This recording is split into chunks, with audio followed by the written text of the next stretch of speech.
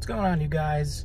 In today's video, we're gonna hit up the Goodwill in Enfield, Connecticut, and we're also gonna hit one of Connecticut's best auction houses, the Golden Gavel. That's where I source a lot of my inventory from. Today they have a bunch of Pyrex that I'm hoping to win. I buy and sell a lot of Pyrex toys, video games, all that sort of stuff. So we'll head into Goodwill. I'm not sure if I can film in there. The music's usually pretty loud. So I'll see what I can do. If not, I will show you a video of our haul at the end. So let's head on inside and see what we can find.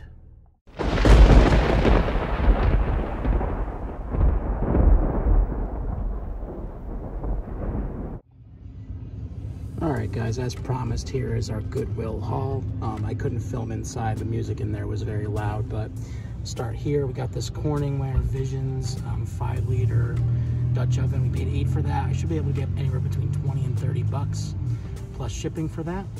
And then we have Ready Player One 4K Blu-ray. Paid $5 for that. That should go for 20, 25 bucks. It's brand new, sealed. Then we have the Dick Cavett show. And that we paid $3 for. That should go anywhere between 15 and 20. And then this was a great haul right here. A bunch of PS3 and PS4 controllers. I was actually in need of the PS4 controllers. I have a system that's been listed for a while, but I don't have any controllers for it. So once I get these tested, I'll be able to pair one of these or both of them with it, and should finally be able to sell that. I paid $8 a piece for the PlayStation 4 controllers, and then $5 a piece for the PS3 ones, so I'll get those tested. I also picked up this opened Fallout Monopoly. Paid $5 for that. That goes for like 15 to 20 bucks, and it is complete. This I thought I took a chance on. This was Sonic the Hedgehog board game. That goes for I paid $5, and that goes anywhere between 10 and 20. So that should be a nice double up on that. This I took a chance on is a Polaroid Sun 600 SE camera. There was a comp on eBay for $60, so we'll see how that goes. And then last thing I picked up was this Boston Red Sox World Series 2004 tapestry. And that we paid, it was half off. It was originally $12, but the blue tags were 50% off, so we only paid $6. So there's lots of money to be made here on this haul. So yeah, let me know what you think. I think it was a good haul. All right, guys, as I was saying earlier, we're going to be attending the auction tonight here in Connecticut at the Golden Gavel. They have some pretty nice pieces of Pyrex this week that I'm hoping to get my hands on, so we'll see how it goes. I'm not sure how much I can film inside tonight. I'm kind of nervous about doing that, but I'll try to get some footage of the items that I'm planning on bidding on, and I will try to get some footage of the actual bidding. So let's head inside and see what happens. All right, well, this was an unexpected buy. So there's a pawn shop next door to the auction, and I just bought all these comics at the pawn shop. I got 5 boxes for $225. It's a little mix of everything: Marvel, DC, Image, Valiant. I can't wait to go through these with you guys and see what's in there. All right, so just a couple things here. I wanted to look at these cars. I didn't end up bidding on them. They opened the bidding at $40. I just thought they were neat. Something little that maybe I wanted to buy, but I didn't end up buying. So as you can see here, I'm just kind of flipping through to see what's what. It's a cool Dale Earnhardt one, Jeff Green, Waltrip, Jeremy Mayfield. So it was a good selection, just nothing for me. And here we are. We're going to look at some hats. That Miller Lite one was dope. That was what made me want to flip through this box and see what else was in there. Baltimore Orioles hat. There's some Dallas Cowboys stuff that we're going to be looking at. The Dodgers, Michigan, a couple of different odds and ends. This Mark Martin Viagra hat was cool. Stay tuned till the end of the video and you'll see what we picked up that was Viagra related. Jimmy's Sports Bar. So nothing like too great in here. I didn't end up bidding on these. And here we have a very rare Pyrex piece that I will end up bidding on later in the night. I'll talk about that a little bit more later on. And here's some other stuff that we're looking at. This is some more Pyrex. Just kind of going through everything that is available to preview. Just looking at these bowls here, I'm not a big fan of the brown patterns. A couple other sets of Pyrex here. Jumping over, just kind of showing you guys what's here, taking a look at everything. Some more Pyrex I'm going to pick up and look at here. This is the Golden Bouquet pattern. I do end up bidding on that later. Then there's 2 of the exact same bowl in that lot. So each lot is in a different box, and you can choose whatever you want to bid on. Some other cool things were just kind of previewing CDs, knives, kitchen stuff. Some more Pyrex coming up here. I don't end up bidding on that. That ended up opening for $60, which was way more than I wanted to spend on that particular set. And then just some other decorative stuff here. I thought this was cool. I forgot to actually bid on it. The John Deere Monopoly. As you can see, it's just kind of a mishmash of everything. CDs, cassettes. Just kind of seeing what else is in this box lot. I actually forgot that was even there at the end of the night. More knives, kitchenware. Here's the Barbie stuff. That ended up selling. I ended up getting that for $15 later on in the night. Just kind of miscellaneous odds and ends. Lots of dishware, lots of kitchenware this week. More Pyrex stuff. I actually ended up going down to the auction, particularly for the Pyrex. And then here's some other cool stuff. Some like motivational DVDs. I thought this dishware was neat. I ended up picking up one of them to look at it. It's kind of Impressions. It was or Temptations was the name of it. I didn't end up bidding on those. That was more than I wanted to deal with. Here's some other cool odds and ends. Lots of cow collectibles. Actually picked up a cow collectible or cow collection a few weeks back from this same auction house. Just more odds and ends that I'm showing you guys here. Lots of glassware and other, tchotchkes and collectibles.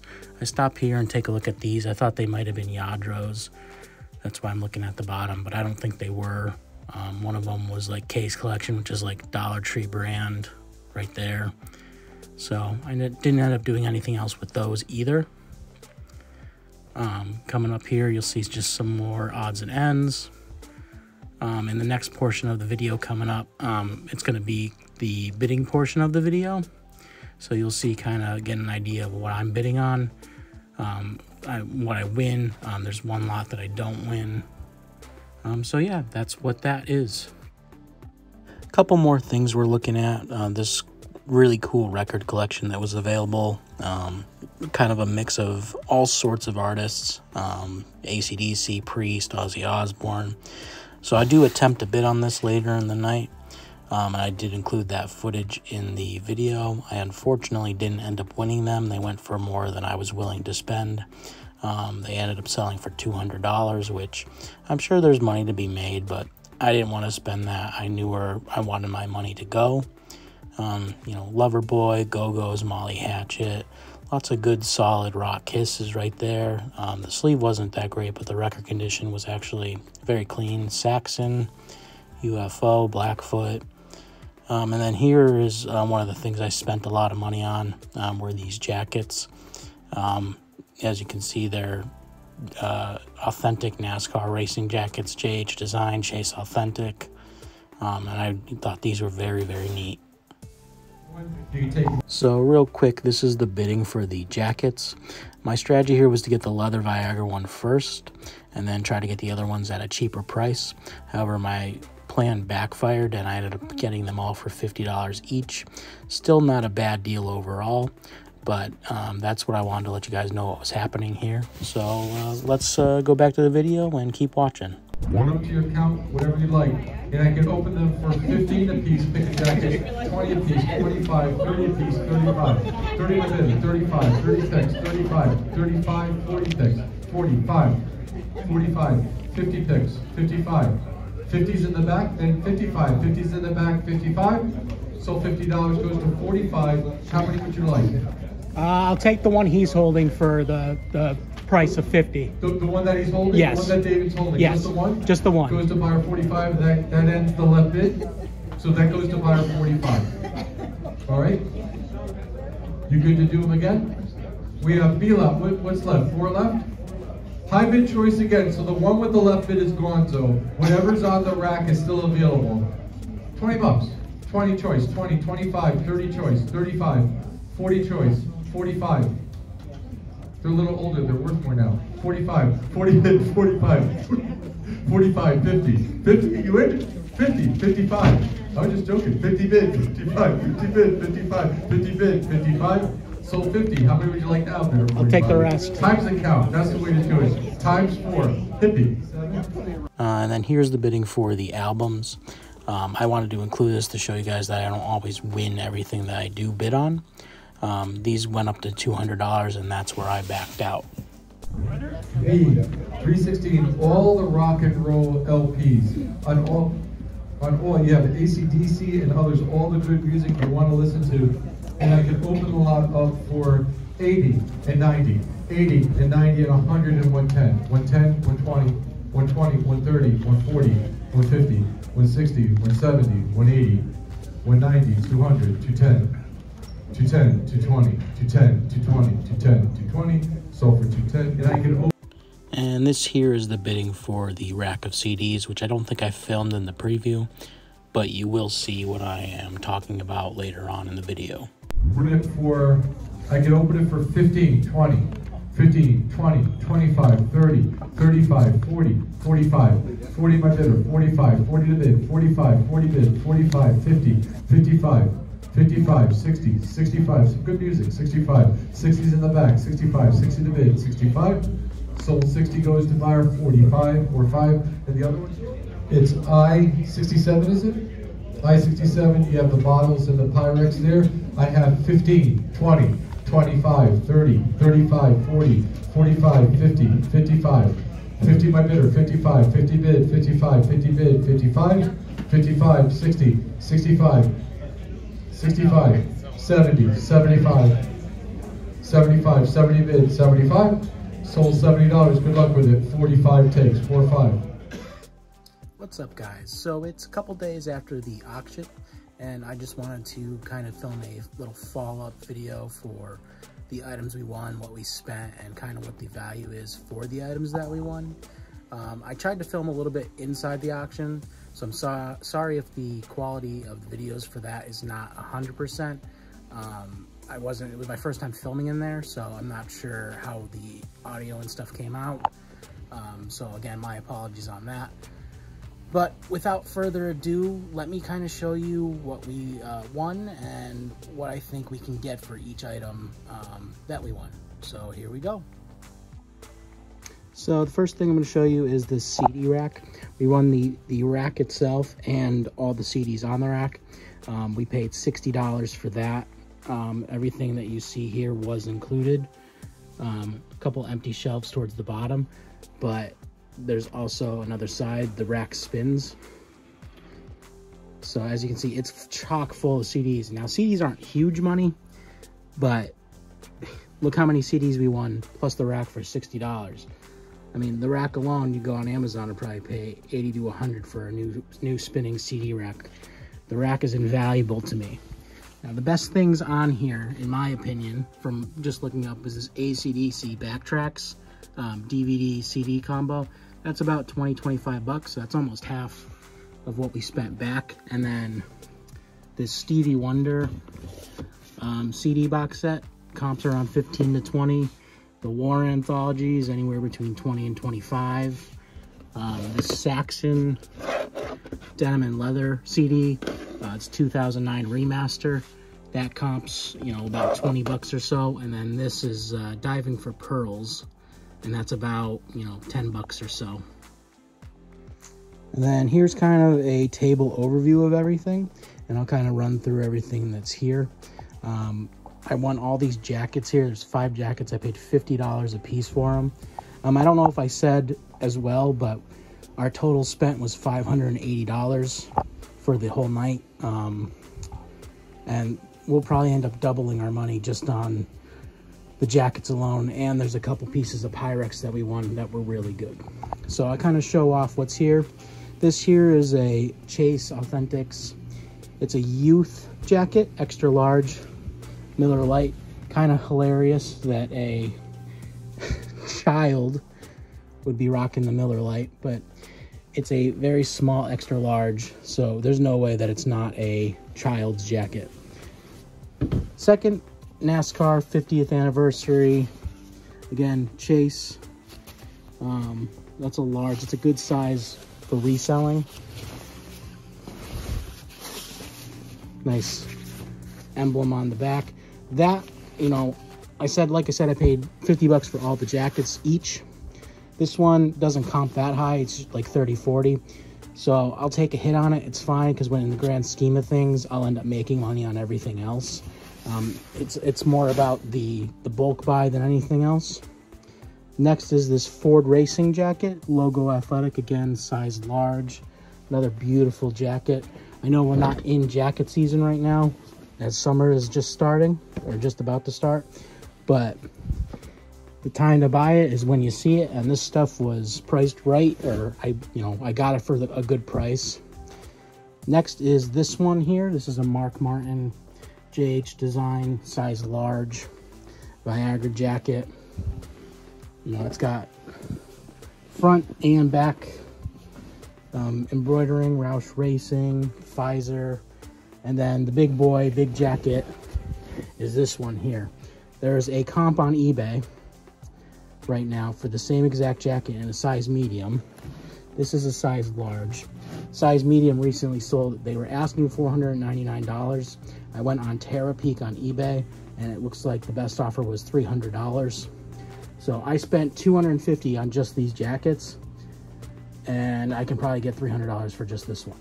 So there you go. That tells you all you need to know about, you know, the buy. And, you know, it's got Mark Martin's embroidered signature, nice leather, Viagra,